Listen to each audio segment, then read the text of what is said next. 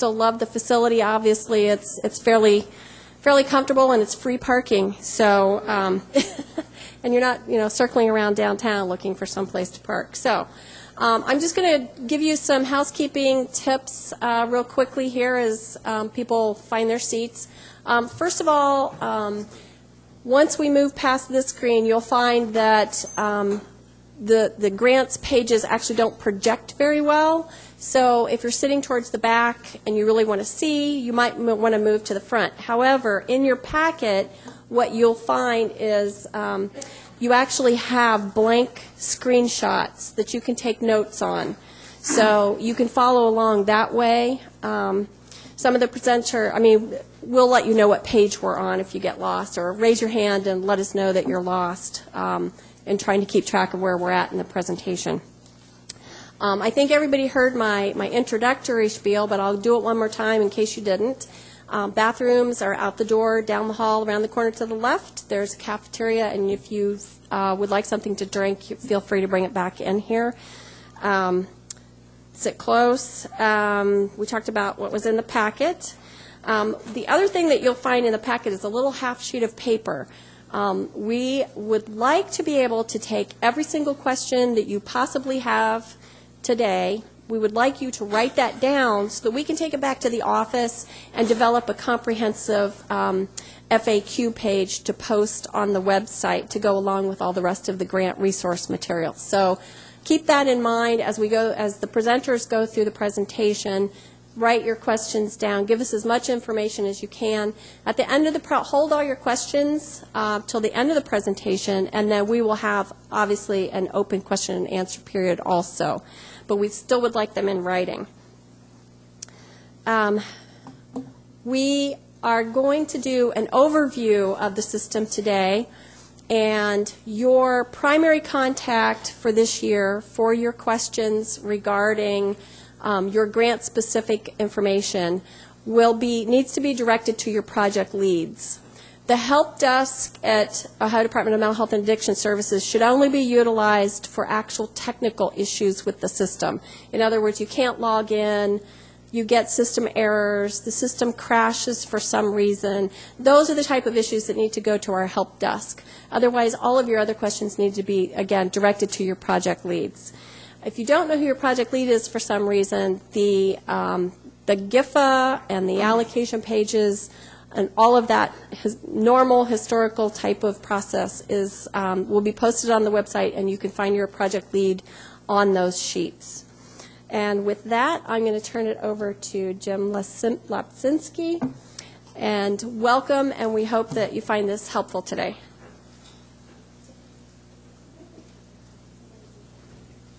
Good afternoon, everybody. My name is Jim Lapsinski, and I'm one of the assistant directors at the department. And I'm here to talk a little bit about what the Grant and Funding Management System is, or GFMS. I was told this morning that I'm not allowed to call it GFMS anymore, so I need to call it GFMS. So I'm going to stutter through that for the next 5 minutes. So, and actually, before I get to that, I want to thank Beth Ferguson and Matt Lankar from our office, who actually coordinated these trainings. They took it upon themselves as part of a lean project to coordinate the trainings for the grant system, and we really appreciate their work on that. So the GFMS system, I told you I wasn't going to be able to do this. It was developed by our department, and it represents a quality improvement partnership consolidating legacy Department of Mental Health systems and ODATA systems, and to better support our stakeholders, customers, as an effective, innovative project and fiscal management tool. I do also want to mention that this is the first project where the department used agile software development, which is a process where you really empower the staff to create the system, and it really focuses on teamwork, and it was really a successful project from that standpoint. Just a little bit about where the current system is and what we're moving to. This is kind of a nice visual. As you see, we have Olga, POPs, community funding, and the drawdowns. There's a big X over a system called GINA, which never went into production. And then you have a somewhat fragmented turnstile that's feeding into these systems. And the new system, you have it all consolidated into GFMS, which will communicate with Oaks, and there is a very sophisticated iPortal, which you'll learn a little bit about in a couple of minutes. So I do want to mention that this, actually, before I say that, let me get to this. Improvements of the new system, streamlined a lot of our processes, faster response times, reduction of help desk tickets, reduction of application and technical support needs. I think that one of the biggest takes that I get from this system is that a lot of times you're contacting our help desk to get some of your needs met or some questions answered. A lot of your pretty much through maintenance tabs, your project leads can monitor a lot of that now. So it really should be a lot more user-friendly for you all. I do want to mention that this system was designed to make it easier for us and to make it easier on all of you to manage grants and funding. So if you hear something today, if you know one of the new processes, it's very concerning to you. You know, my commitment to you today is that we will work through any type of concerns like that. I mean, there are some things, you know, if we've been audited on something and we have an outstanding audit finding, no, we can't change that. But we are committed to working with stakeholders in implementing that system. Kind of along that lines, in the allocation training yesterday, there were some concerns about one of the processes, one of the new processes specifically currently in POPs. For allocation funding, providers apply to boards for that funding, and they submit a budget, and it's something that was actually required by SAMHSA, and I think it's worked very well in POPs. And I think the thought with that, in line with what's been requested from us from SAMHSA, is to have that process flow the same way over treatment. And I think one of the things we realized quickly yesterday is that a lot of the treatment funding is a lot more complex than the prevention funding. So we are actually working through that right now, and we'll let you all know as soon as we can how that's going to flow. So that's all I have for today. I'm going to turn it over to Tom Schell. Where's Tom? Oh, here he comes. He was our project manager for this system, and he did a great job, and he's going to talk a little bit about the iPortal.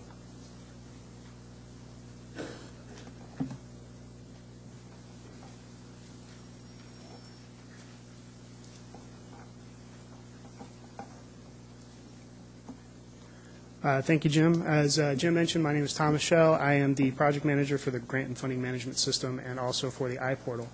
I'm here to help you guys walk you through the registration process for using our new single application login process, which is called iPortal. iPortal is the link to get to our iPortal registration will be on our OhioMHAS website next to the GIFA, your Grant Information Funding Grant Information for Applicants. I knew I was going to get that right. And on that link where we find that in the OhioMHAS, the MHA.ohio.gov website, there'll be a link that says Welcome to GFMS. When you click that, it'll take you to this page here. There, as you see, it'll be just a quick little welcoming message telling you what the system is and why we're doing, what it's for. And it also has a link to our help desk as well in case you need to remember that, or need to know what the link or who your leads are. There's a link there. We also have, with this process, there's going to be two paths you can go through. There's going to be a new user registration. This is if you've never used any of our applications before. You would click here and it would take you to a user registration, and I'll click that in just a minute. If you're an existing user, meaning you've used Olga and POPs before and have done that, we've actually migrated your password, your user names and passwords and information over to the new system. So you would actually click here and it would take you to our login page here. And the only difference between this system and maybe the turnstile that you guys are familiar with is the user ID for you guys will be your email password that you guys registered with. If you need some help, we will gladly help you remember which one that is. But if, in case you forgot your password, we have a little self-help button right here where you click this and then you just enter your password and an email will be sent to you, very similar to like Google or Yahoo or any of those types of things. For the new users, when you click here, it'll take you to a sorry, a little bit of a timeout session. It'll take you to an external user registration form. In all of our systems, we have a red asterisk for any of our required fields to help you guys know which information that we do need to gather.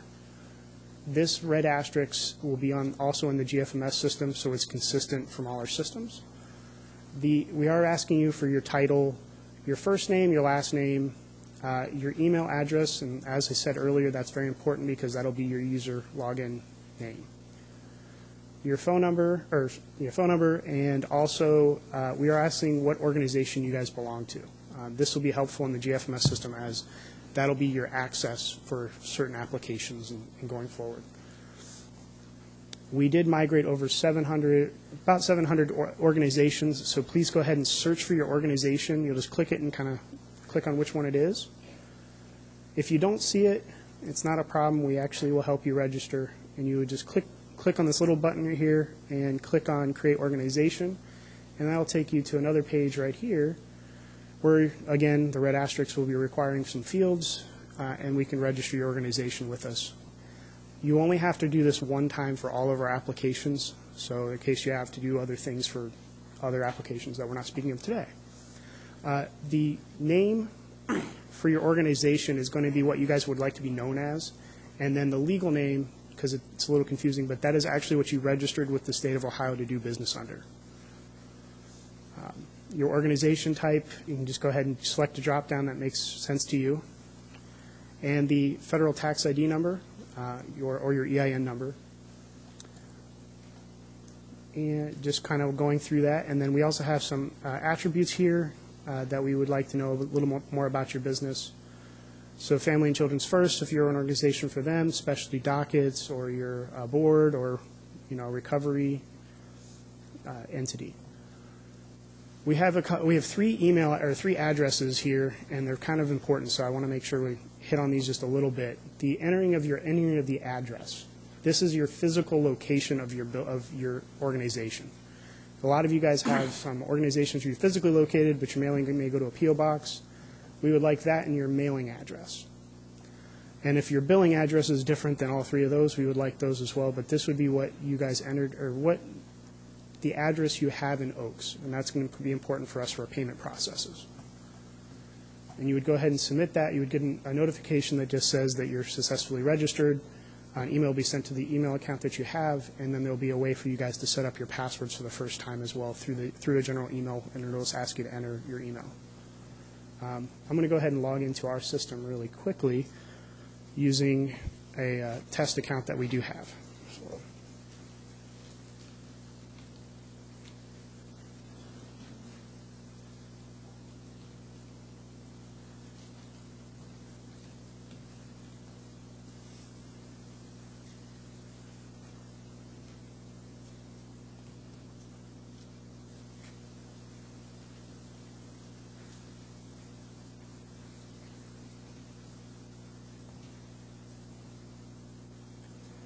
Once you guys enter the iPortal, it is going to be very similar to our applications, but it'll tell you that you're in iPortal by the header right up here. That it'll say Dashboard. All of our applications will have similar information right here on the header. All of the applications that you're associated with will be under My Applications. You will click the My Applications and then continue to go on to whatever applications you do belong to. In the future, if you wanted to update your information, as for an organization, you would go in and search for your organization and go ahead and edit the information. That would send us a notification that you guys have updated your information, and we will validate that through a normal process. You can also do the same thing for your user information as well. So we have the most up-to-date information for your guys' organization. All of our systems do have some notifications, and you'll see that in our system, in the GFMS system as well. This is just kind of telling us any outages that we may be having, letting you guys know as a communication for maybe doing maintenance or something like that. The system may be inaccessible. And with that, I'm going to turn it over to Dan, our CFO.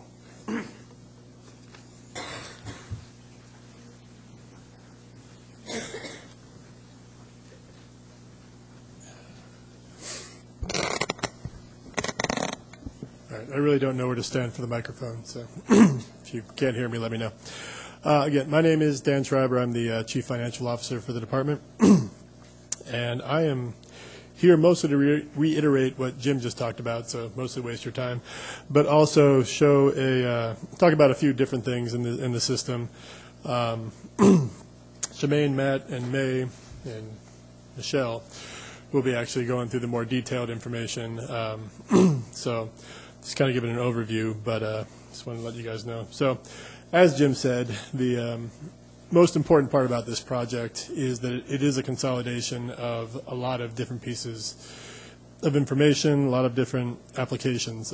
And while that's great for the department in terms of a stable system, great for some of you so you don't have to log into Olga one day and POPs the other if you guys have different kinds of grants.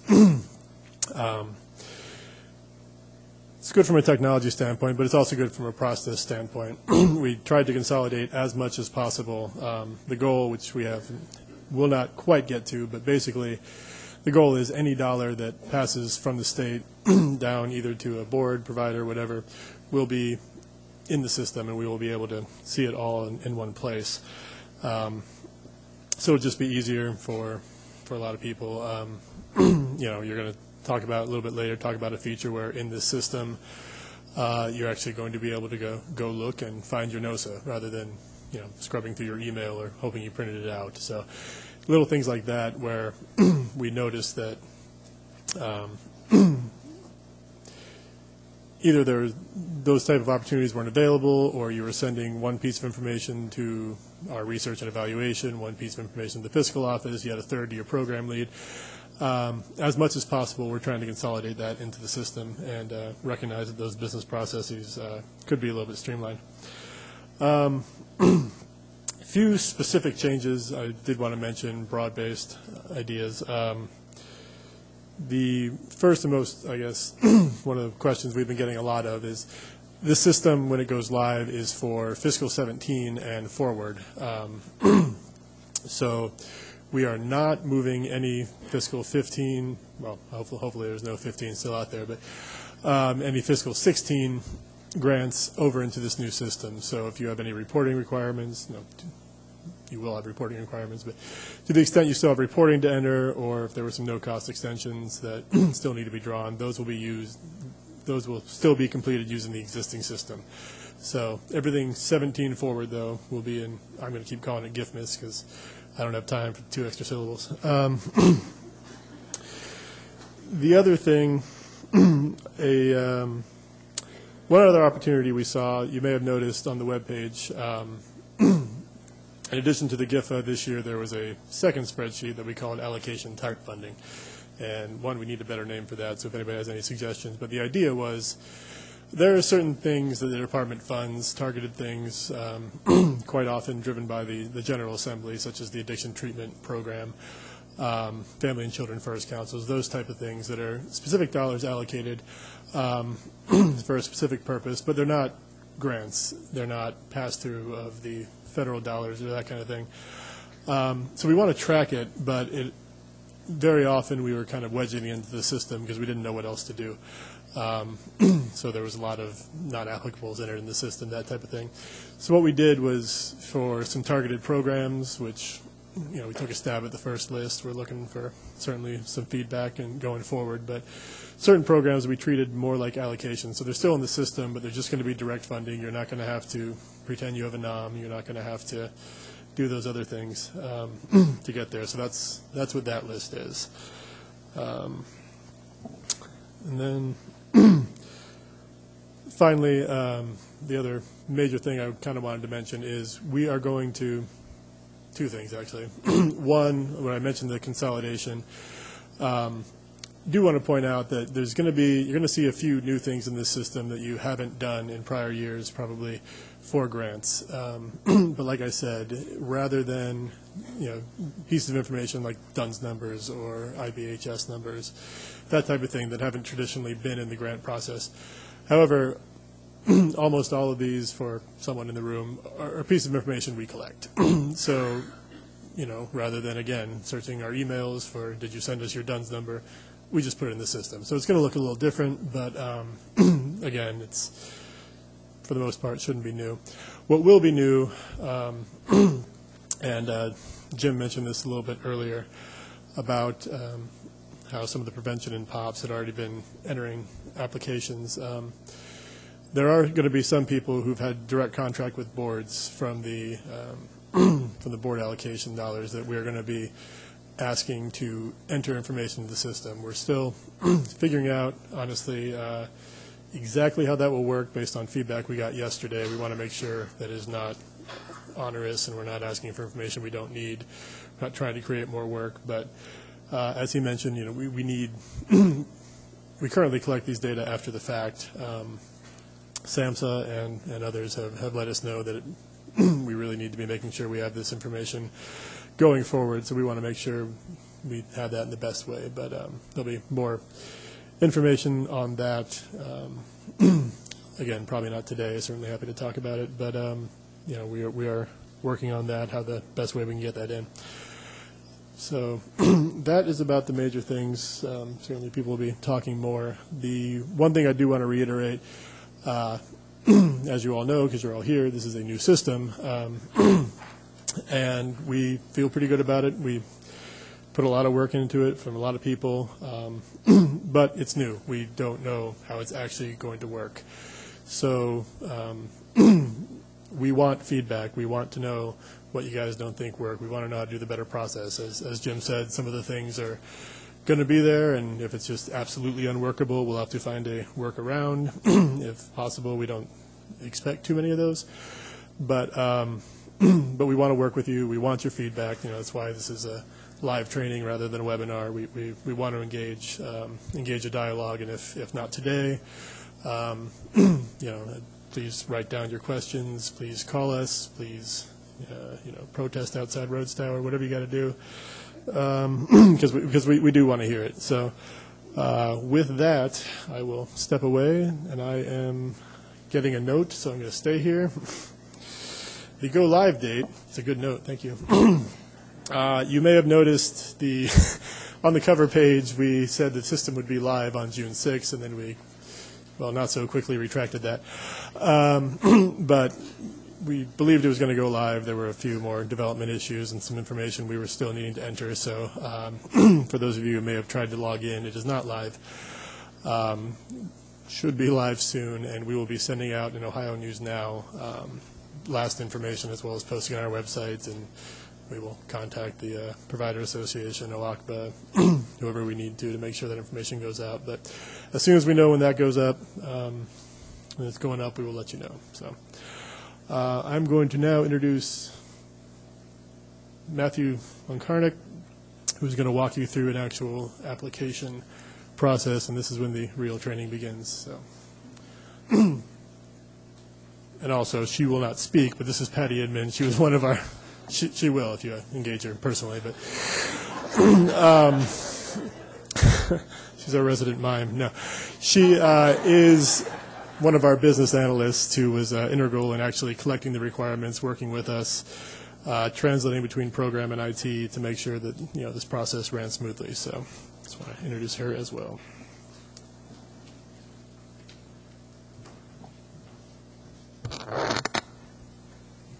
Well, good afternoon. My name is Matthew Lonkarnik. I work in the Bureau of Health Integration at the Department of Mental Health and Addiction Services. And first, just want to welcome you all here again today, taking time out of your busy schedules. This is a particularly busy time of the year for everybody, so thank you very much for taking the time to come here today. I'm going to go ahead and start our team off here with a walkthrough of a treatment and recovery grant process. In a few minutes, May will speak to some financial and federal requirements. and also Shemaine Marsh from Prevention will speak to some prevention grant implementation reporting processes later on too. But to get us going here, we go to My Applications on this homepage. And as Tom spoke to earlier, you would go to the GFMS link. Here you have a dashboard, and going across the top horizontally, first we have the homepage, the application selections. There you have three choices. You could go to grants, allocations, or a search function.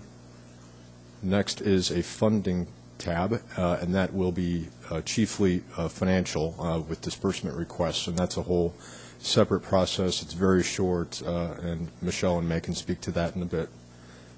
We have reports. That is actually still in the development stage, but reporting will be part of this application in the future. Lastly, maintenance again. This is where you can go ahead and update your email notifications and the like. Way over on the far right-hand side is a gear icon.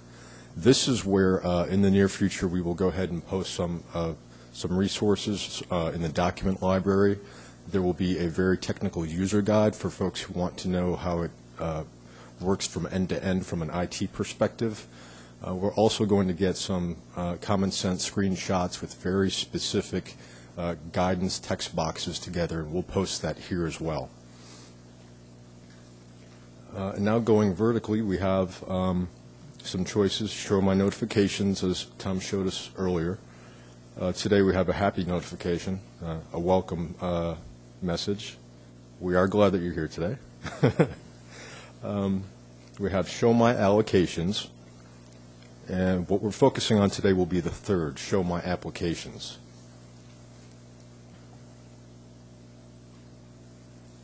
And before we get into that, we also have two final disbursement choices there. But if we go into the organization name selection, you see a drop-down menu.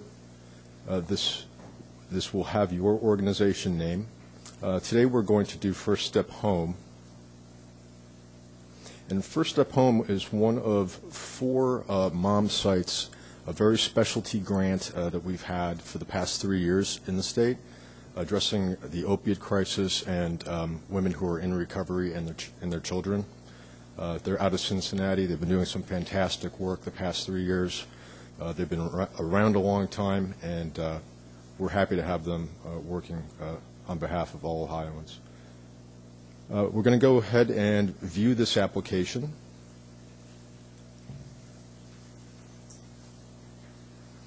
And the first thing we come to is the grant face sheet. This is some basic organizational information and specifics about the project.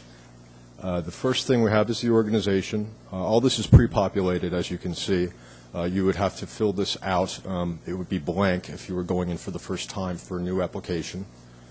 The organization address is there. And the third field there, it's worded a little oddly, but it's basically who are you applying to for this funding? So in this case, you'd be applying to OhioMHAS. We have a service type choice. There would be 4 choices in a drop-down menu there. One would be treatment and recovery, which we're doing right now. One would be research and evaluation. One would be community supports. And then a 4th would be the prevention area. We have project area as well. This will be pre-populated by the project leads back at OhioMHAS. And as Jim and Tom said, we expect the project leads and the project managers at your organizations to be working pretty much as you always have. We'll just be using this new application. An application number will pre-populate. You'll have a state fiscal year. It says 2016 just for demo purposes today, but again, this is for 2017 and going forward. Now, this requested amount, this is kind of important to note, that this is the grand total for the grant award. So if you're receiving some funding from OhioMHAS and then you're receiving supplemental funding or matches, that would be included in the grand total.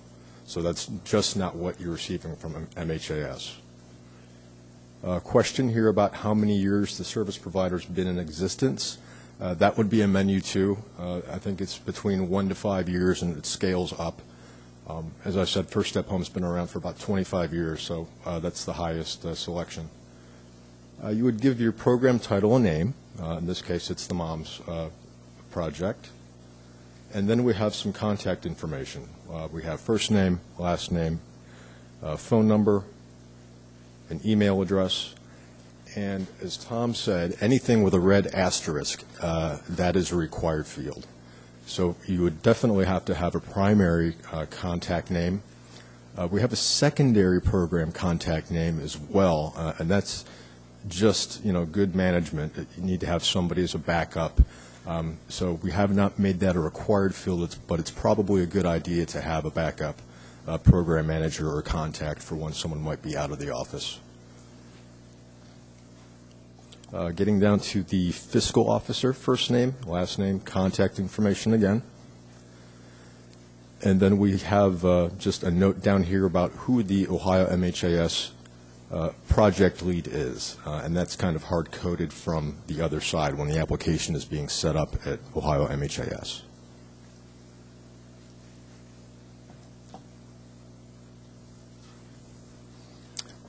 Might be a good time to let you know that the next button, whenever you go through this application, the next button is basically your save button. So when you complete one of these screens, go ahead and click next to save it before you go on to any other portion of the application. Here we're at the organization information. This is a read-only section. This will speak to some of the iPortal organization information that Tom talked about earlier. You want to make sure all this information is correct, updated. If it is not, if there's something that needs to be changed, you go to the iPortal icon right there, and that will take you back to the iPortal. And there you would make your changes and update your information.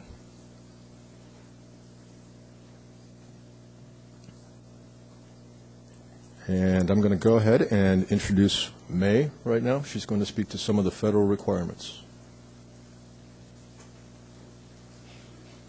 Thank you, Matt. Hi, I'm May King with Fiscal Services, and this page is new to the providers on the grant side, but this information we collected in prior years through a different mechanism, and this information is here because it is required by the feds. Whether you receive federal funding or state funding, we're asking all providers, all grantees to complete this page. On this page, you'll see it's asking for the executive director's information, all their contact information, their name, address, email address, and phone number, your board of directors' information, and also the DUNS number down here. The DUNS number is a required field as indicated by the red asterisk. If you do not have a DUNS number, you can click, there's a link here or phone number. If you click on the link, it'll take you to the website where you can apply for one. On the website, it says it takes about 1 business day, and actually we did a test and we received one in 5 minutes when we were in the meeting. Also, the IBHS number is related to the treatment providers. It's an optional field. However, if you have that number or if you don't know what it is, there's a link here that you can acquire more information or to apply for one. Again, this information we have to submit to the feds when we submit our applications to SAMHSA. The congressional district is grayed out. This information is automatically populated for you based on your location, your city. And that information we also collect and submit to SAMHSA. This information down here it asks, do you receive 80% of your annual gross revenue or $25 million or more from federal funding? And right now it says no. However, it's a drop-down box. If it says yes, on page 12 of your handouts, there's that button that says Add Executive. When you click on that button, it will prompt you to complete the information for executive. And you have to enter at least 1 to a maximum of 5 of your executives if this test applies to your agency. And next, I'm going to turn back over to Matt to go through the remainder of the application process.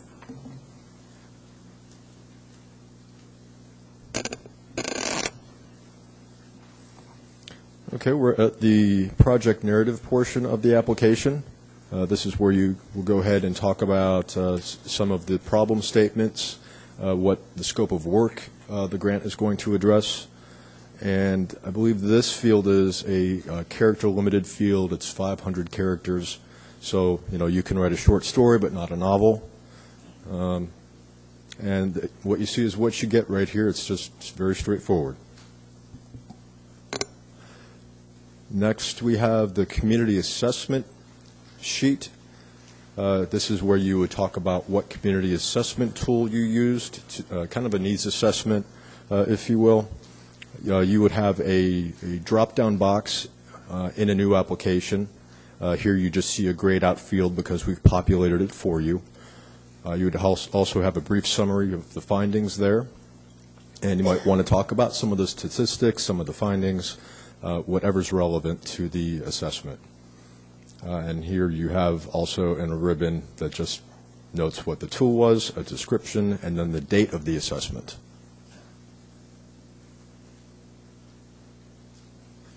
The service capacity page, more information about the population and some other narrative questions below. The first section is the behavioral health areas that are addressed, and you would click all that apply. For example, I've clicked housing there for the Moms Award because housing was a very important component of that specialty grant. Second, we have target populations, and that targeted adult females, and First Step Home also serves children up to the age of 12 to try to keep the unification of the family unit there. You have a selection for the age groups. Again, check all that apply. And here we get down to a few brief narrative questions. One is the service provider's capacity to provide the services to the target population. So you're just putting some narrative behind the data that you entered just above. And then we have some disparities questions. How are behavioral health disparities manifested in the problem? How will the proposed program interventions address those behavioral health disparities? And then we have an elements of sustainability section to talk about the sustainability of the work involved. There would be a menu there as well that project leads would have populated, and you would go through that menu and select the element. And then also there is a section on the comparative advantage, and that's also just an opportunity for organizations to talk about why the work that this grant will achieve is so important and why the organization can carry it out successfully.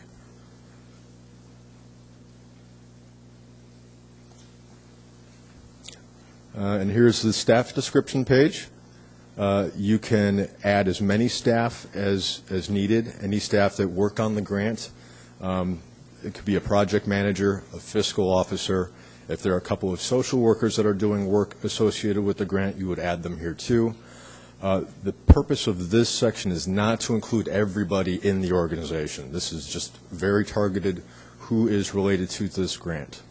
We have areas here for the title, an email address, and also there will be a menu of staff qualifications when you apply, and you'll have different certifications and licensures and things that you can choose from.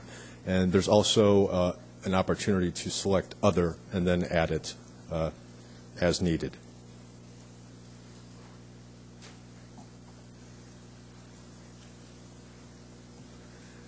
Now this implementation plan page, I'm told by IT that this is chiefly and specifically addressing some of the help desk tickets that they've had over the past few years. A lot of this information lived in different areas and different grant applications between former ODMH and former ODATIS, but IT went ahead and built this project model wizard so everything could kind of hang together in a very continuous way, just from start to finish, and it's very visual, so you can see it pretty no nonsense. So first you have a project model type, and you will have a selection there. You have project model. You have a description of that project model. And for treatment and recovery, again, because this is the treatment and recovery pathway, we have a level of care, and there will be a selection there as well. And again, organizations can talk with their project leads to talk about just what that level of care should be. And simply a start date and an end date. And next. One of the federal requirements, as we noted earlier, are the national outcome measures, the NOMs. It's a very finite list that you can choose from. In this case, for the MOMS grant, we selected stability in housing, just as an example. And for every NOM, you have an objective that's associated with it. And in this case, straightforward, just increase stability in housing. You want safe and stable housing.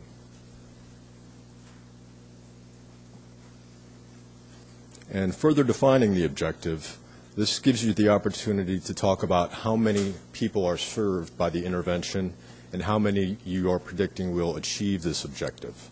So this is where you quantify what your outcomes are going to be. And there's also, for treatment and recovery side, there's a level of change where you would talk with your project lead to talk about what is expected as a level of change there. And again, just for the treatment and recovery side, we have defined services and activities. And this, again, the service would just address what the intervention is, what is the modality, and then what are the activities that would be associated with that service. And you could have multiple activities under a service. This kind of just summarizes what we have already done. How many participants do you have? What is the date range of the work? And then based on what we populated already in the application, you have the job titles of those responsible. Clicking next again. It brings us to kind of a summary sheet, so you can see all the work that you just did in the wizard, make sure everything is as ship-shape as you want it to be, and when you click done, it takes you to the next page. But before we go on with that, I'd like to welcome Shemaine up here to talk about how the prevention path works. Thank you, Matt. Welcome, everyone. I am Shemaine Marsh, a Community Prevention Administrator in the Office of Prevention and Wellness, and I like to call myself the POPS extraordinaire. I know I talk to you, some of you daily, weekly, concerning your issues with the system and trying to get them corrected. Patty, if you can go back to the face sheet first before we start with the implementation.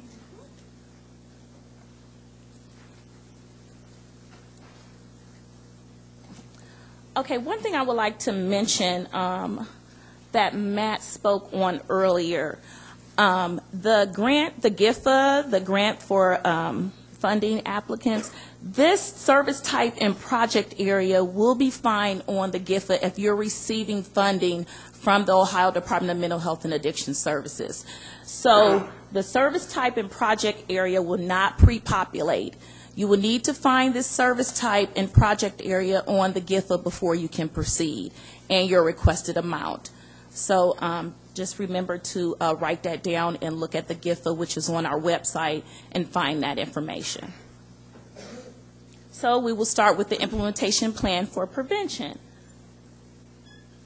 Using Bowling Green University, and as Matt mentioned, we're really excited about this new wizard feature for the implementation plan.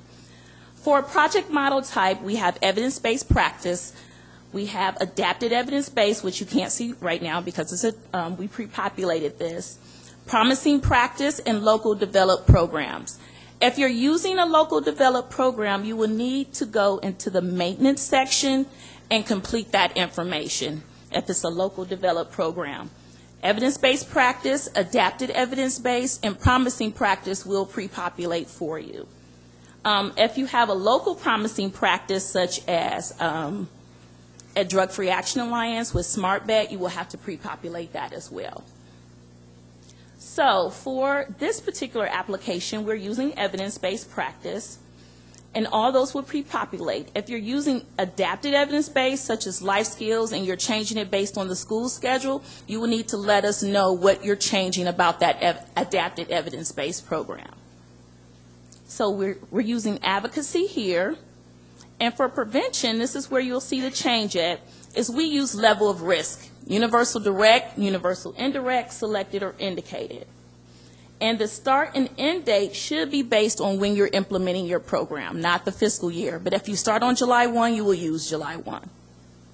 What you don't notice here is we've added a save and finish button. So if you have a meeting to go to and you started on your application, you can save it and finish later.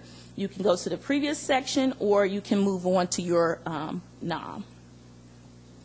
So here you will select your desired NOM, your national outcome measure, which we've selected access capacity, and these all will be pre-populated for you.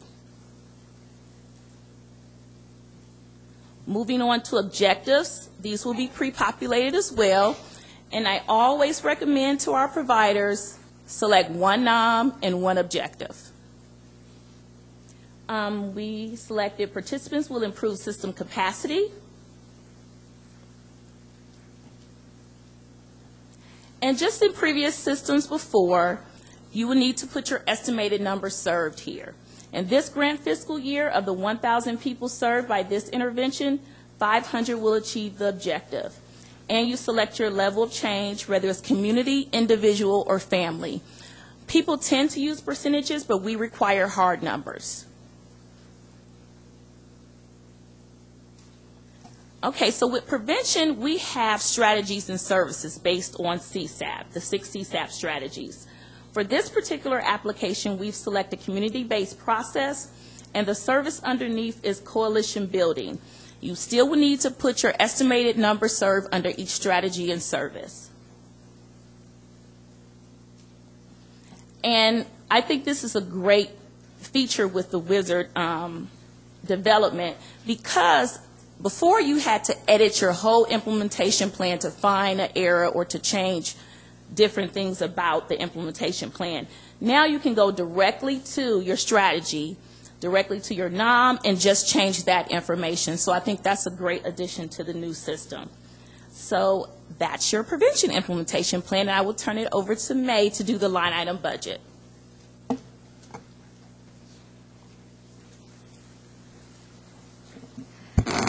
Hi. If you're following along in your handouts, I'm on page 31 of the handouts. The line item budget is something you're familiar with when you're completing the grant application. It looks a little bit different because we're mirroring the federal standard form 424.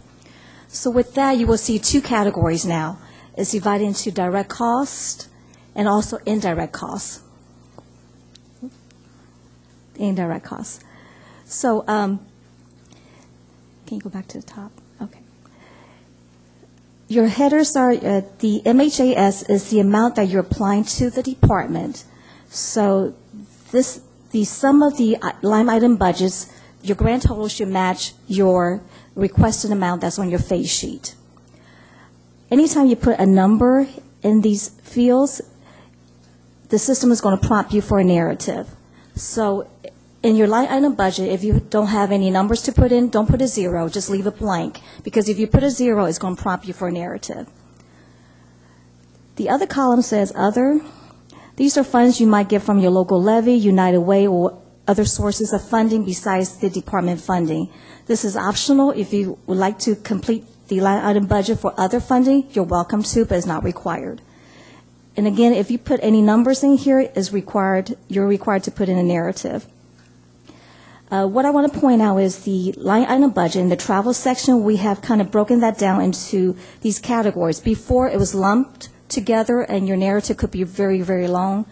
Now we've divided into mileage, airfare, lodging, and meals per diem.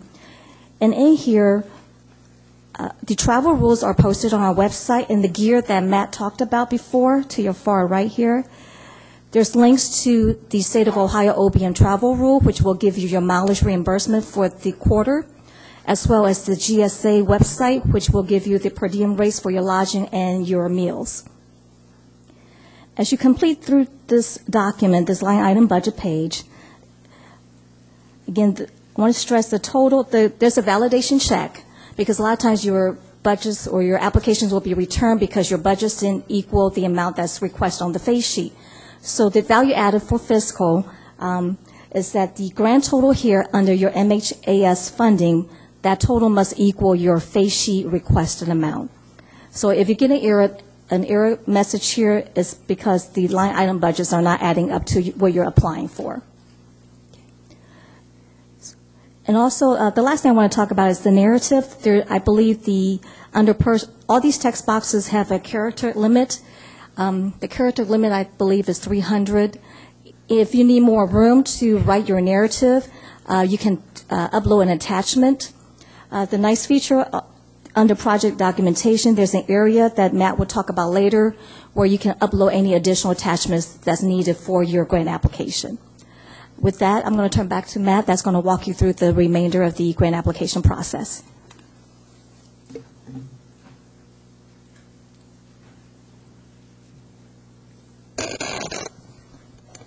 Thank you, May. And as you can see, we're in the home stretch of the grant application, and this is the project documentation page. On this page, you'll have the opportunity to upload some different documents, some standard grants management documents that folks will need to submit. The first thing, we'll go ahead and address the NOSA later in just a moment, but the first thing here is the proof of liability. This is your proof of insurance. Typically, it's just a one-page form, and here you would go ahead and upload that. You could give it a name, the insurance carrier, the policy number, the amount for the insurance, and then the date of expiration. And as always, with any of this information, contact your project lead if you have questions. The next section is the annual financial reporting audit, or financials section. Here you would also upload your latest financial statement. You have questions here regarding audits. Has the agency had a current annual financial reporting audit within the past 12 months? Most organizations do. In that case, you would select yes. There's also a no. But if yes, the date the audit was completed, and then the time period that the audit covers. The final question is any findings, and it's, again, yes or no. If it was yes, there would be a brief text box where you would describe what those findings were. The last few sections here, as May said, it's an opportunity to upload additional documentation. Not necessarily required, but if you'd like to upload any information, you can do that here. Some grants have memorandums of understanding, some don't, so if you do, you could add that here. And then a miscellaneous additional attachments function at the end. And the reason why we have this NOSA up here, just to address this, that's because we've walked through this demonstration from end to end, and everything is pre-populated. So when you do complete an application and the application has been reviewed and approved, that's when this would populate in your section of the application, and you could go view it at that time. Right now we'll go to the next step, the assurances. I'm sure most of you, if not all of you, are familiar with the agreement and assurance process we have every year. Typically it was a paper product. This year, one of the really great innovations is we have an agreement box, so it serves as a digital signature this year. And your CEO, executive officer, or designee would go ahead and review these, would click I agree, and that would serve as your signature for the assurance.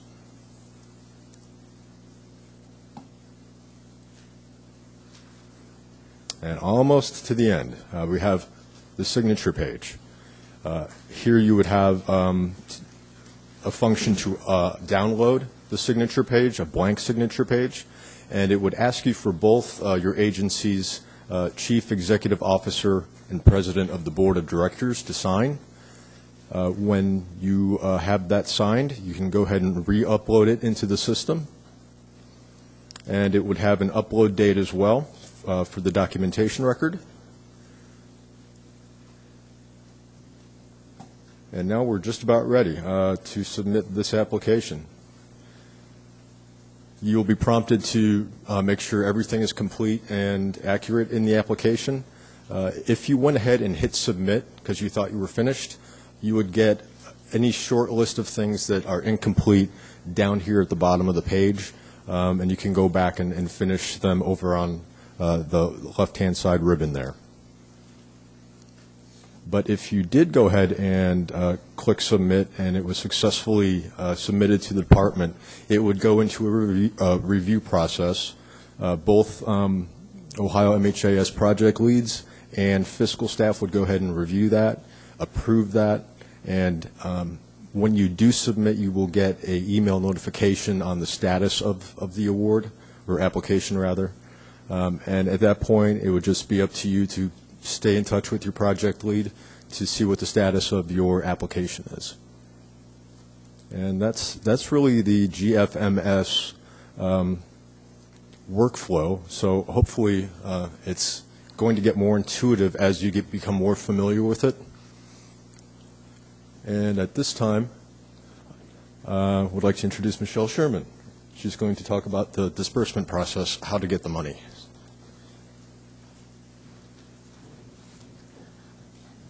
Thanks, Matt. I'm going to refer or draw your attention to the screen. These pages are not in your packet, so I'll, as I say, ask you to look at the screen. Just a quick review. After your application has been reviewed and approved, you will receive an email notification that your funding is approved and that your NOSA is available. You'll come back into the system. It'll be available in the project documentation page. So different than receiving an email from maybe your project lead with the NOSA attached to it. You won't get that email, but you will be able to always come back into the system and see that. So you'll get an email notification that is available for you. So once you get that notification that your NOSA is ready and available, at that point your funding is available to be drawn down. So you will come back in when you're ready to make a disbursement request. You'll come back to your dashboard. Under the funding tab, you'll see disbursement request. You'll select that item. Again, you'll put in your organization, address, fiscal year you'll select, the grant number, and just to draw your attention there, if you have multiple grants with the department, each of those grant numbers will show up, so you will select which one you are drawing down the funds for in this particular request. Your disbursement day would be the date of your request. You'll select Create Request, and it will bring you to your request screen. Now, this screen, well, first of all, the intention of the system is that you will receive your funds in the manner that you received them today. So whether you come in and request them as the provider, or if you receive them through the board, that process, the intention is to stay the same unless there are individual differences. But if you are a provider that comes in and requests the funds yourself, you'll come to this page. And although the page looks different than the request that you may have filled out currently, it's a familiar page because it is actually the line item budget. So the line item budget that you filled out with your application that has been approved, each of those items will be listed under the categories, the MHAS approved budget, and then the column next to that, the requested amount. As you request your funds, you'll request them by line item.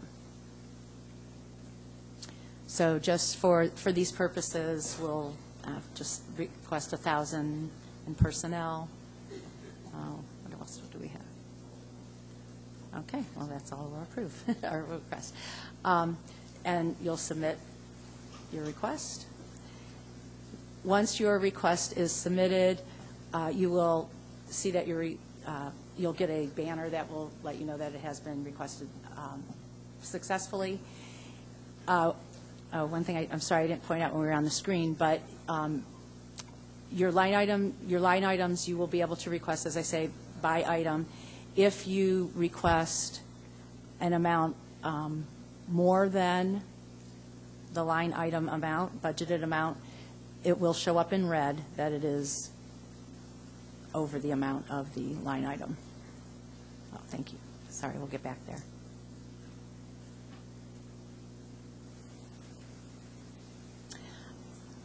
Okay, that's okay. Yeah. And across the top, the total amount of the award on the left-hand side, the amount available, if it would be different than the awarded amount, would be in that column there. Total received to date, if this were not your first request and you had already received funds, it would come up in that column or in that block there. And then the balance remaining that you have available to draw down, the current request, the total amount that you've currently requested, and then the balance after that request has been submitted. Okay.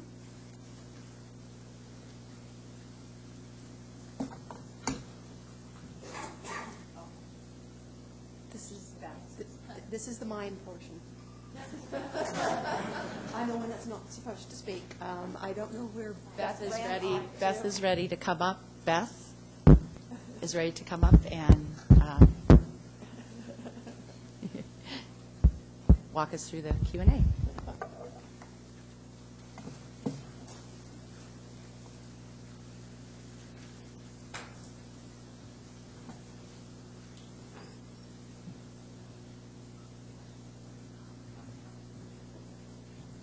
Okay, now we're to the part where everybody wants to participate, right? Okay, so once again, you have those little half sheets of paper, and those we would like you to write all of your questions. Maybe if you can squeeze concerns on there, we'll take those too, comments. But we're actually going to walk around with microphones, and you have an opportunity to go ahead and ask some questions while you're here today to help facilitate everybody getting started once the system opens up and is live. So, who wants to go first? Right here. No, it's fine. So I'm from fiscal, so I ask a lot of questions. In the line item budget area, kind of two questions.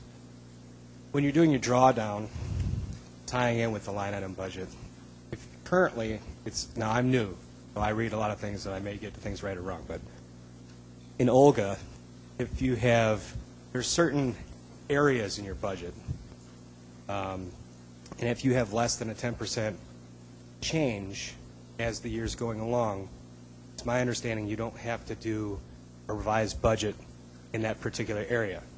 So in this system now, if you have a less than 10% change in an area, but you go above what you're approved, how do you get through that? So the indication will alert you that you are going above it. It's not a stopgap. Oh, okay. But it will alert you that you're going over that budget item. Your program, or I'm sorry, your project lead will approve the request. They will know, in communication with you or whatever, if there's a difference in that budget item and that type of thing, the 10% still applies. It's just in case you have a typo or are trying to request a lot more money or whatever than is in that line item budget. But it's it just won't to let you prevent know. It's not a stopgap, but it's a warning. Okay. And then is it all right if I ask another question? Oh, sure. Okay. So the next one is also with the drawdowns. Currently, you do it on a cumulative basis. So now, are we just going to each individual drawdown amount? That's Is that correct? That's correct. What you're drawing down for that period. Okay. Thank you.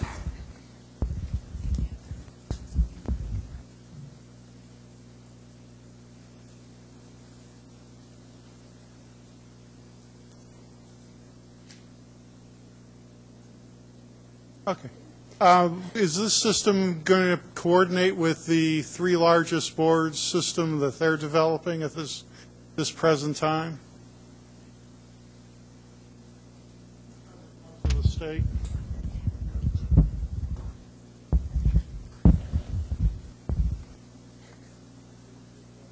So, as far as the board systems, what you're referring to, there's systems, the two active ones are Gosh and Shares.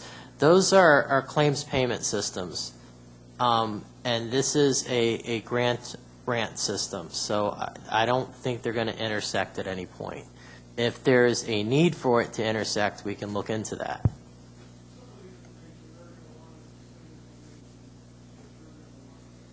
Okay.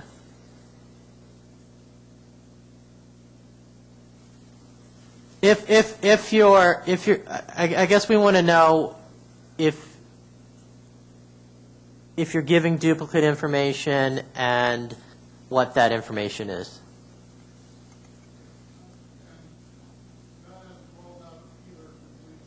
Okay. And, yeah, we are also new. I'm in Butler County, and we're new from the alcohol and drug side into the mental health GOSH system. We just finished our application. We'll then have to go in and re-enter everything into this new system as if we are writing it new. Is that right?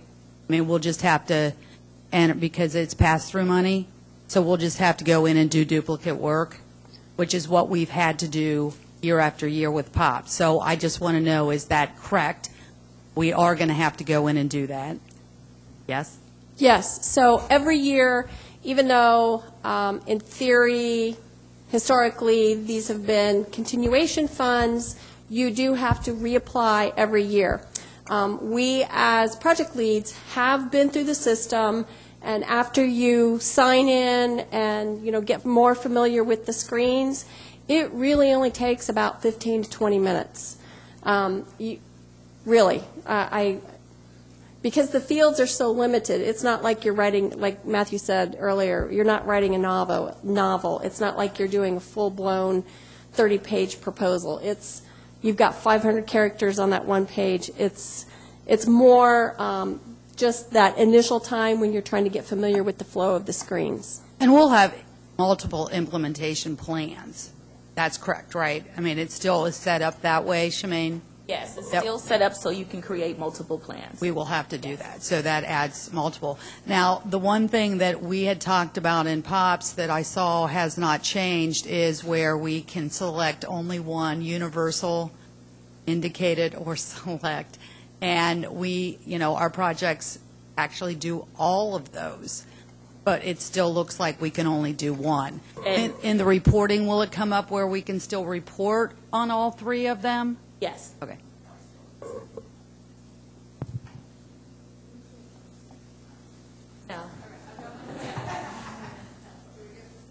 This may be a totally frivolous question, I understand, before I ask it, but with a limit of 500 characters, you're giving us 500 characters to answer a question it took you 124 to write. I mean, how are you expecting us to give you any idea of the answers of the information you're asking for in that in that limited amount of space?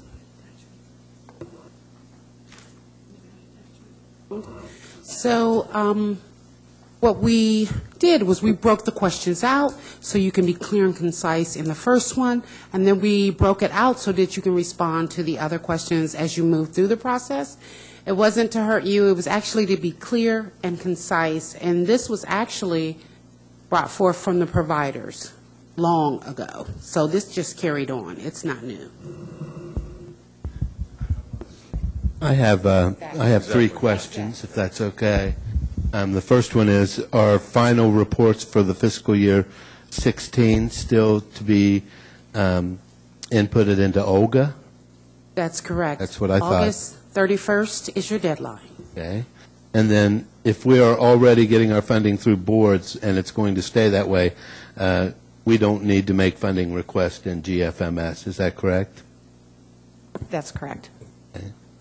And lastly, does the system allow for multiple DUNS numbers?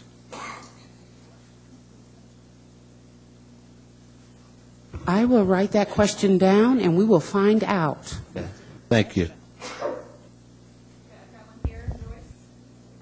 My experience is with the POP system, and in that you could add and delete staff members. You could give them varying levels of access. Is that going to be available on this as well? Yes, that is correct. Can you show us where that is real quick? The iPortal.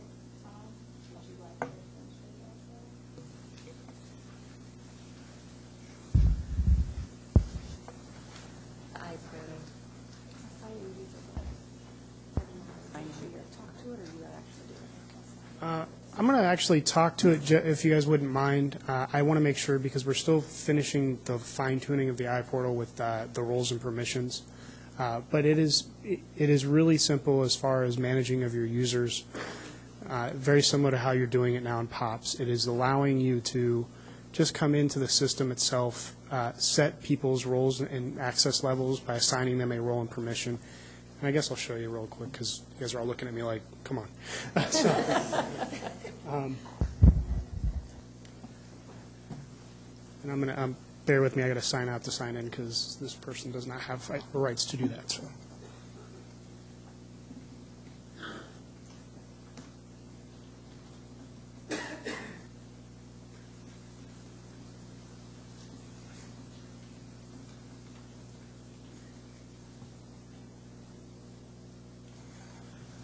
You actually have an organization admin, and they'll be the person that has the rights to this, and it'll be for your organization. So this will not be every user in your system. So I want to be very clear with that. It'll be maybe 1 or 2 people for your organization that will have these rights. Those people would come into the admin role. As you'll see, there's lots of features here for you. You would find your user. So I'm going to just look up myself real quick.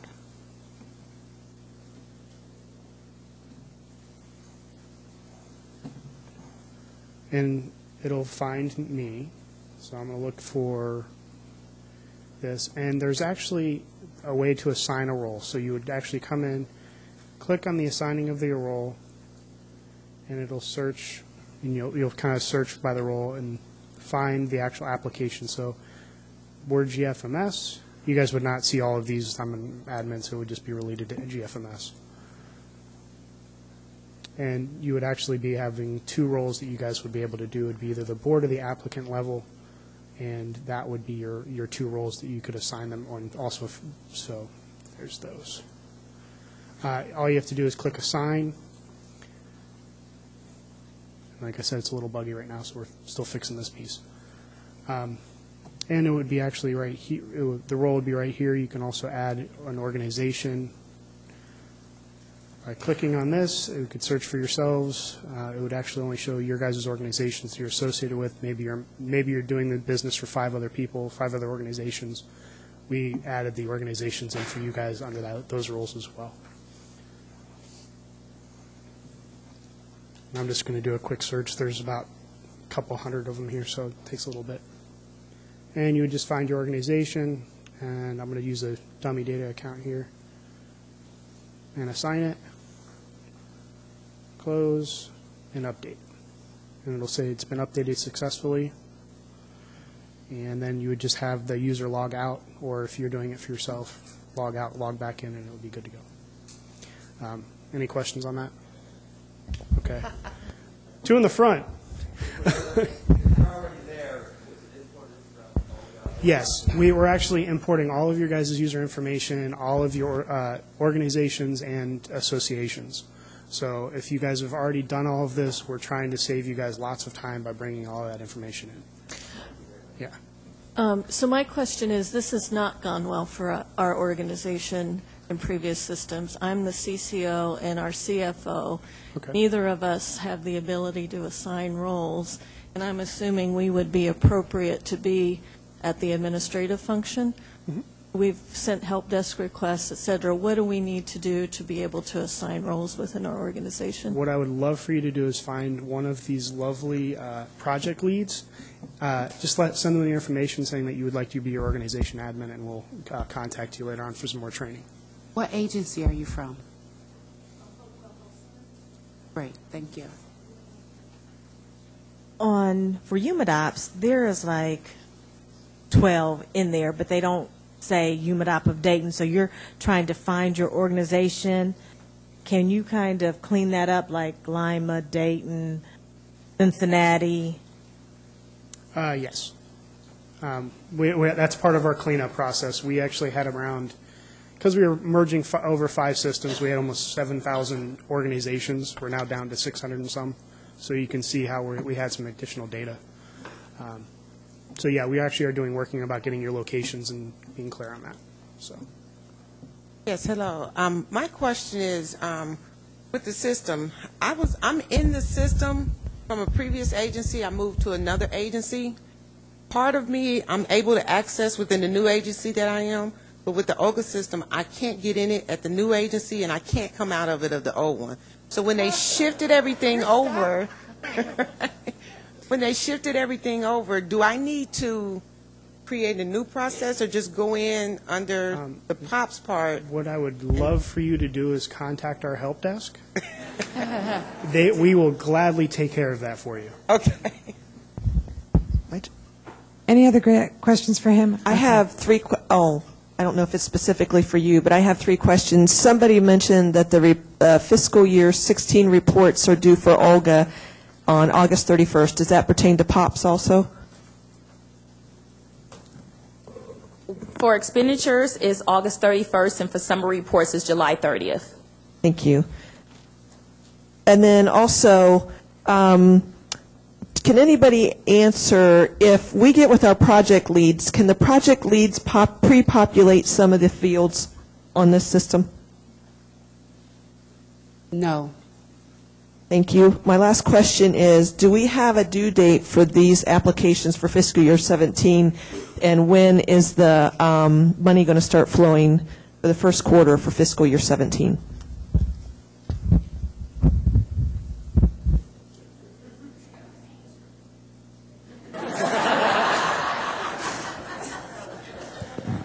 Worth a shot. As for the applications, as for when the money will start flowing, it is when the applications come in. So obviously we're working very hard to get the system open. Certainly as the applications come in, there's a review process, so we'll be working as quickly as possible to turn it around. We are aware that there have been delays over the past several years. We apologize profusely for that again, but now we have a new system. But so hopefully that will not cause new delays. We've made some internal changes. We're going to try to get those reviews quickly. So the applications are due. I mean, you will need to speak with your program lead specifically for that. But from the fiscal standpoint, once the system opens, we will start reviewing completed applications and get that turned around as quickly as we can.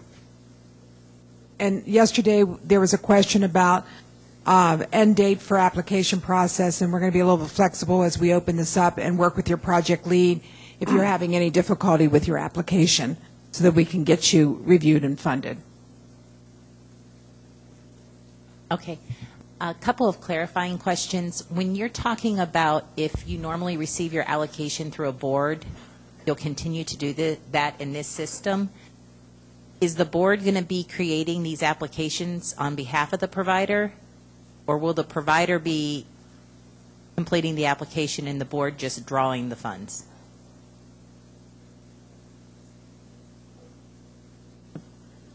Yeah. Yeah, no, the same as today. The provider puts in the application, and then the funds flow through your board. Is that what you're describing? That's correct, but I did not hear a step where the board then had an opportunity to review the provider's application before it went forward to you all. And that part is still in development. We're testing the board approval process currently, and that will be pushed out soon. Very good. Thank you. And then I have one more clarifying question. If you're getting grant funds that are multi-year, and so you're closing out 16 in the old system, are we going to be putting fiscal year 17 into this new system?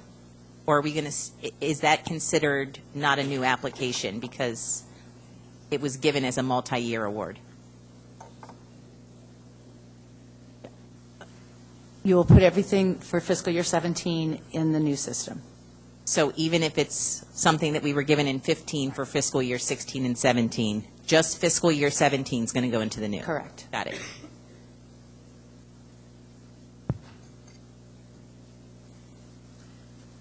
In particular, for the multi-year budgets, is there an area in terms of to be able to submit budget revisions?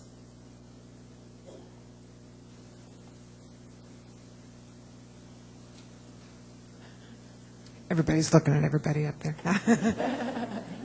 That may be a question we'll take back and get an answer for. Budget revisions for the new application you were submitting? I mean, as we go through, all right, Yes. I'm going to put in my 17, 18-year, multi-year. I get to year 18, and I've got some budget revisions. Yes, you will be Yes. able to create revisions in the system. And that will be in the For application program, process? for- or- Yes, yes. And for your application, you will work with your project lead for any revisions you need to make, and you will work with fiscal for any budget revisions. And when the application, if it should be sent back to you, there will always be a notification that says the information that we're requesting or why your application came back. And one of them may be for a budget revision. Once the budget is in there, once it's approved, we can then request, or you can request, communicate with us, again, your project lead, to help you further that process or expedite that process. Notification button that had those little numbers in it, very important.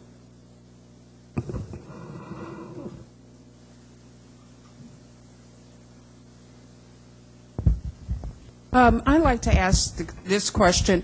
For all funding that come through the board, would it go through this system, or is this system only related to grant funds? For example, federal block grant treatment or prevention that are not grant-based, but are allocations, the per capita, things like that. Does this go through the system as an application to the board, or, again, is it just the grant funds? Yeah, this is kind of harkening back to what I said earlier. The intent is we're going to get every provider into this system. We still need to work out a few of these specifics just to make sure that we're not being, overly prescriptive and making you enter a lot of information you don't need to enter. But yeah, so some of the contractual relationships, it's a tough word. Some of the contractual relationships you guys have with your boards that come through the allocation, so you're not in the grant system, it's now the grant and funding management system, so we're trying to get it all in there. So stay tuned, we're working on the specifics of that as well, but yeah, the intent is to get all of those in.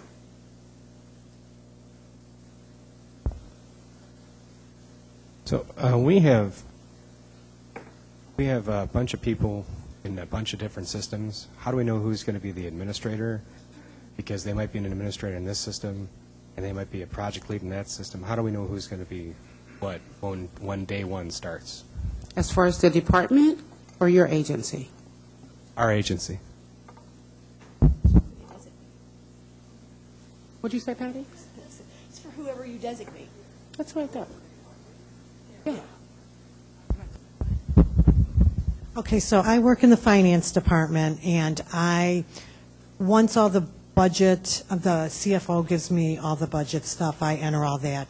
I make sure this is in POPs, somebody in prevention does all the narrative. So I oversee all that, make sure everything's complete, and then I'm the one that sends it to our board for review. So does that make me the project lead? You're the fiscal lead at your agency. Okay. At your agency. Right, right. Yes, you'll be the fiscal lead. Okay. We're asking is when this system opens up, we have to go in and log in and create, do you have a default as somebody in our organization that's already set up, or for POPs? But we might have somebody else for Olga. So what we're trying to clarify is who's going to be what when that. I can speak to Olga. So in the Olga system, in the new GMF, that system, in that system, when you create your application, you're going to tell me who's who. Okay. When you create, remember, like on the organization page, as you come down through that flow, you're going to tell me who's the primary, who's the secondary, and who's the fiscal. Okay. That makes sense. Thank you.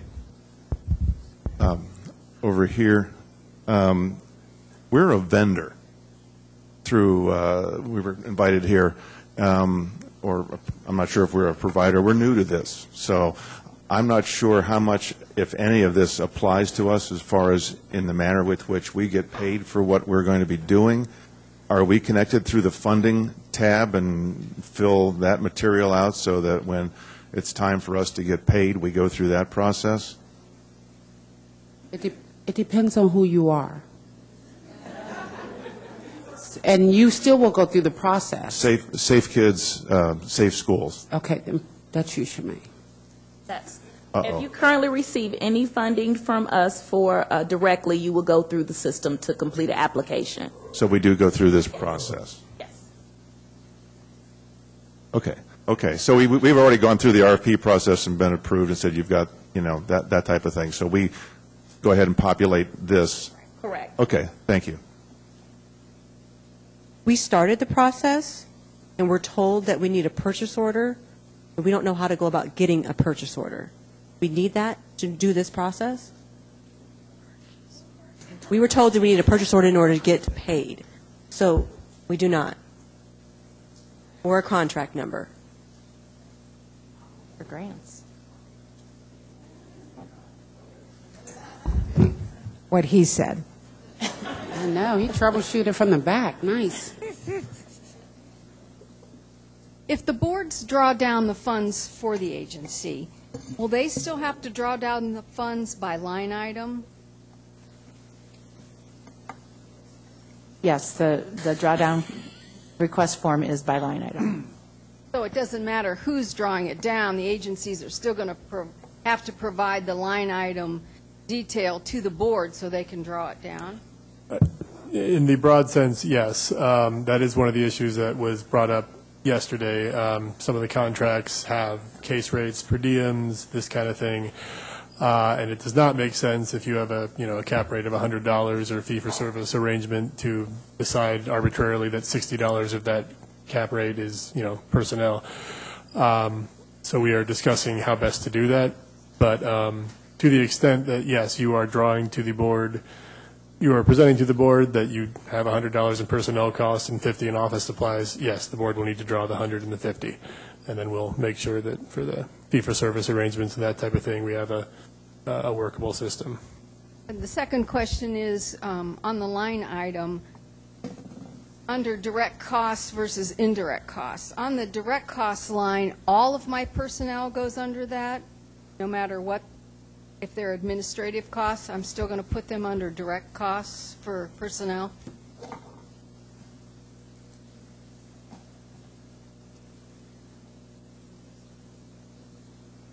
It's working.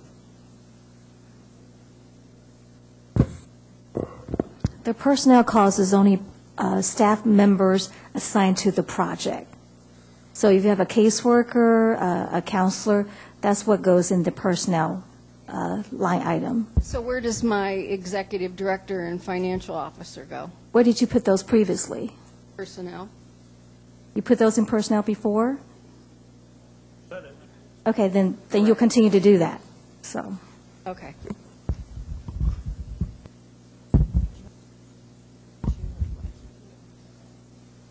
More questions? In the I back? see a hand in the back over here on the right, Kathy.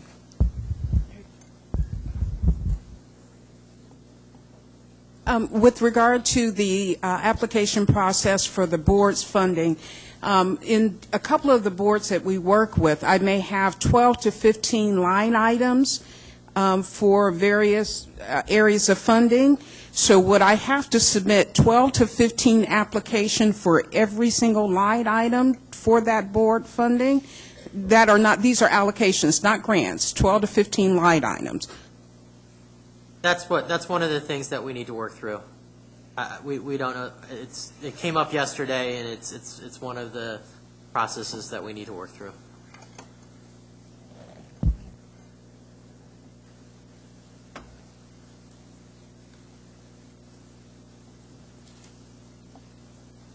Will the driver's intervention fund go through this system?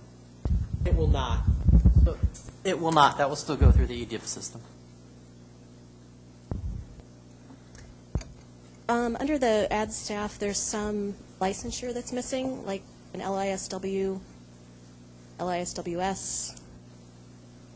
So when you pick your service type, the drop-down menus that you will encounter throughout the application are defined by the project leads under the service type. And so with different service types, you will see different drop-down menu choices.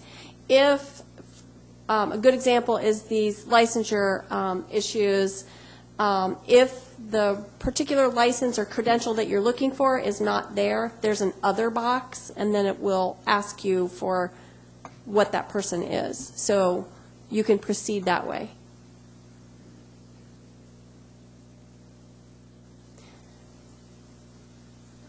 And just to add on to that, and really kind of more of a general note, mentioned before, this is a new system, so we are constantly expanding. If LISW is refined in none of the drop-downs, well, that makes sense to add that in as a maintenance item a little bit later as we move on. So, yeah, and that's going to be kind of a general theme throughout this. As I mentioned earlier, we do want your feedback. Won't be able to make every change requested, won't be able to make it, certainly not immediately, but we want to hear that because, this is not an out-of-the-box system that we are just going to stand up and then walk away from. We're going to be constantly working on it, constantly making enhancements. So as you see those kind of things, please let us know. More questions? We still have plenty of time.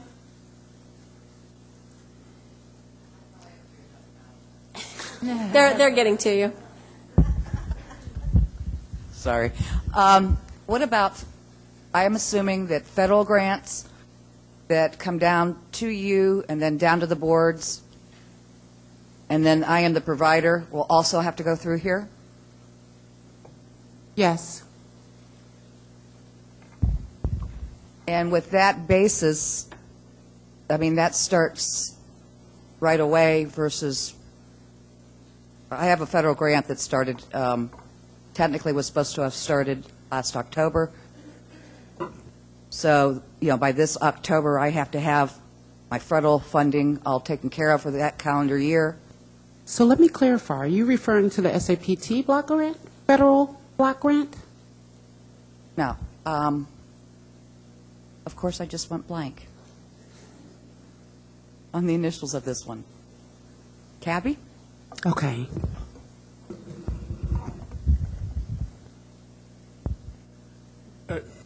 I guess we're not entirely sure. Maybe we can take this offline. In general, if you received this grant in 16, what we were saying before, and some of that money's already been flowing, we will still go through the old system until the close of the 16 period.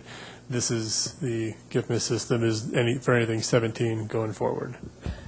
So that is your closing year versus federal closing year. To answer the Cabby question, I just understood what you're asking. Yes. That is state fiscal year, not federal fiscal year. Is Roma here? Okay. Roma is here in the room. Now, Cabby we have a lot of federal year grants. However, we always award your notice of subaward on a state fiscal year. So if you look at your NOSAs, it's on a state fiscal year. And I think in prior years, Roma or Deborah Givens have gone into the Olga system and created the applications for you. So moving forward within the new GFMS system, you as a CAPI provider will have to go into the system and put in the application. But again, work with your project lead, which is Deborah or Catherine Williams. You can work through that process.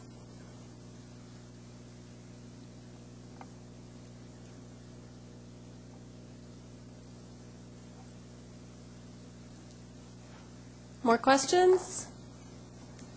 Hands up so our people can get the mics to you. Oh, there's one here. How are we going to be notified? What was the question? Was how will you all be notified when the system is up and ready? It will come through a News Now notification.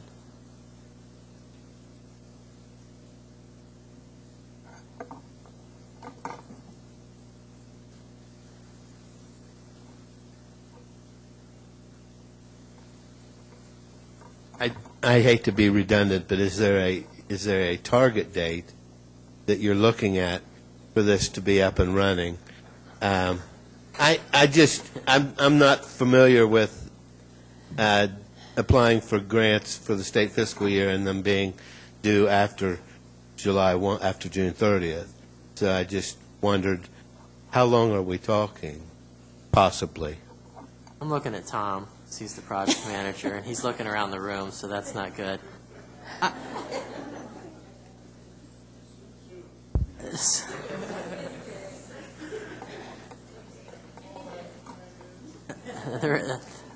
Can by the end of the month, is that too aggressive, Tom? He's saying no to that. Okay.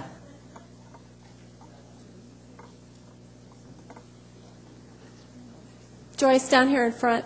Joyce, oh, sorry. Go ahead. I think I missed it. Someone else might have asked the question already. But for treatment and recovery, we're to choose one NOM and one objective, but we're able to report on more if we wish. I think Shemaine was actually talking to prevention. As for treatment and recovery, I just want to say to you that if you choose more, you'll have to follow the process on each one of those to track them. It will be in your best interest to stick with the NOM for treatment and recovery for women's will be, of course, abstinence. And if you want to track housing or recovery supports any other way in there, that's fine. But I encourage you, while the system is new, to stick with one NOM so that you can move forward and learn the system. Thank you. Matthew showed us an existing application, but could you kind of run through just the basics on how you create a new one for 17? Do you have to name it, or will it have a drop-down for the things you've already been awarded allocations for or that have existed in the past? Will you guys assign the number to it? And how do you start a new application? So tell me what agency you're with. Mary Haven, Women's Program. All right, so Mary Haven's application would be in there. Hi, Steve. My train was slow to get here. So behind the scenes, all project leads had to create the application. So for you, Steve, you would go in there and it would look like OGA 2.0. So you would know. So when you go in, you will have the feel of it. And you'll be able to go through the flow more easily than someone new to the system. So you will not have to start, it will be a new application because it's a continuating year, just like you've done in OGA, but you'll be able to flow through it pretty much the same. The grant number will already be in there. Yes. Okay. Once you use already populate a lot of the general information. Once you use your email address as your username to get in, the rest should be cake. Yes, sir. Good job. Good. So something to note. Can we hear that one more time? Something to note on the face sheet page, you will see, where's it at? Application number. Your grant number, once you submit your application number, that becomes the grant number for that funding for the year. So we understand that these are going to look foreign because they're not the same convention as they had been in the past. So that's just something to note, that application number, the system auto-generates that once you go in, and then when you get to the end and you do the submit, that actually becomes your grant number. So I'm new to this, so I'm not sure if this is like a correct question. But so you guys are saying I'm prevention, so one NOM and one objective. Does it not increase our likelihood to get additional grant funds to do more NOMs to show that we are doing a lot, or is that just funding is not based on if you choose more than one NOM? Okay, thanks. That was a good question. The face sheet. Do we have to complete that even if we get our money through the board?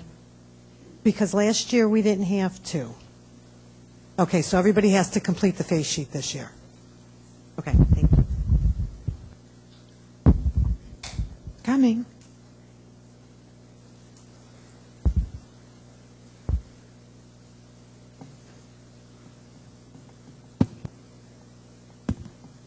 Will we still be able to upload pictures and success stories for prevention?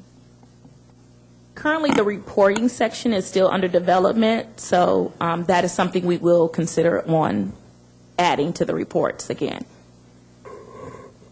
A question. Shemaine. So currently our SAPT dollars for prevention for drug-free community coalitions goes through the board to us. Will that be direct now? If you're currently receiving it as a pass-through, you will still receive it as a pass-through. Okay. If you take a look at the GFA, if it has a 99, you're direct funded. If it's the board number, it's a pass-through. On the line item budget, did I understand you correctly to say that the other column in the narrative does not have to be completed? That is correct. That's optional. So just the MHAS and the narrative is the only two columns.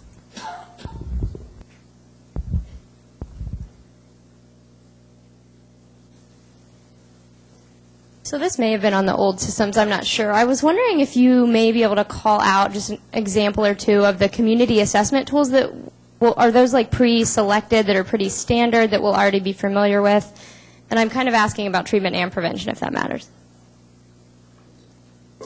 Yes, we pre-populated several in the system already, but it's also another tab for you to create your own. And an example would be the community plan that your board creates.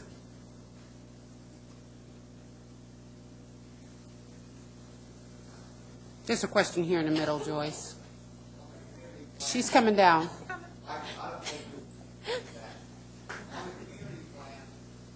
Multiple counties. Our board serves multiple counties as well.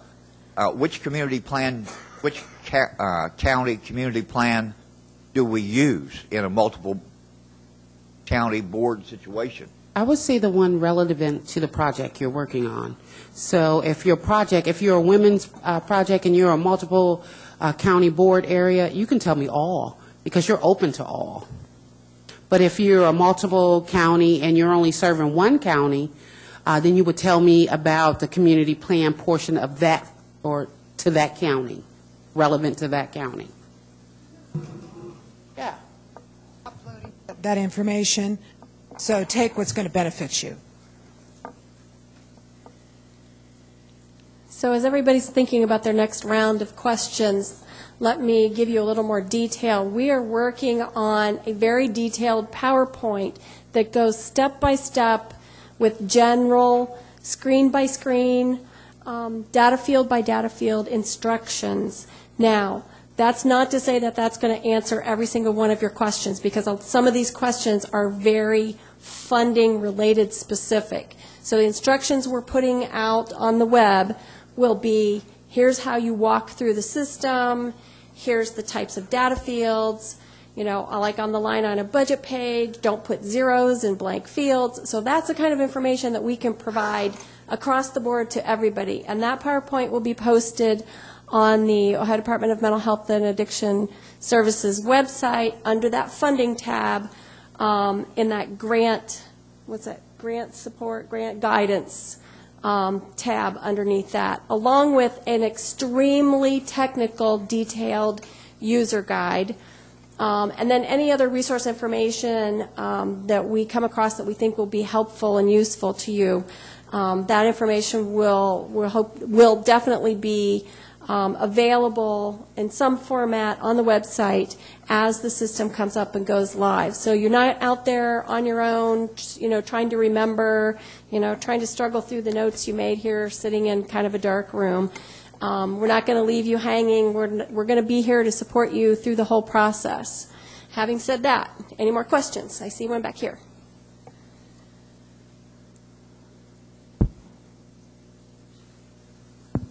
My name is Erlinda Baranda. I have worked with the Department of Rehab and Corrections for 26 years. And for 4 months, I associated myself as a program coordinator with OhioMHAS, Department of Health, Mental Health and Addiction Services. I am from the Philippines originally. I'm a medical doctor. I have training in psychology and public health, Harvard. I've been in Ohio, and I'm not asking a question. I would like to make a statement. I am very impressed with the Department of Mental Health and Addiction Services.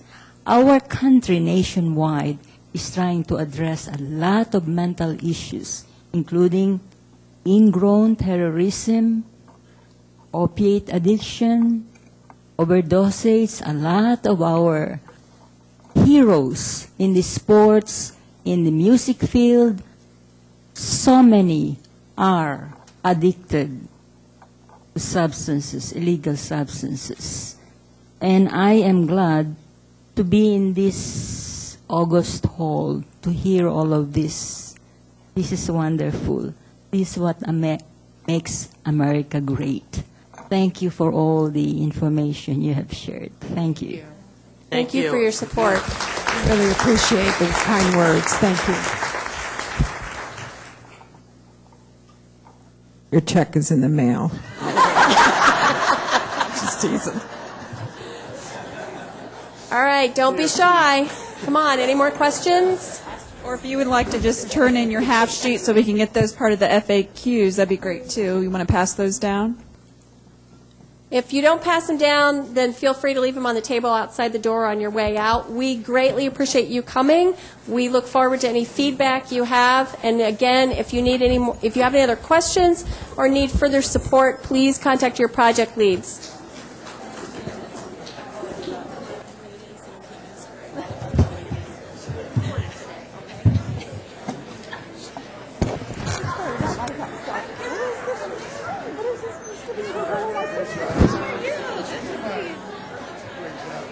Oh, thank you. The invoice, yes, we'll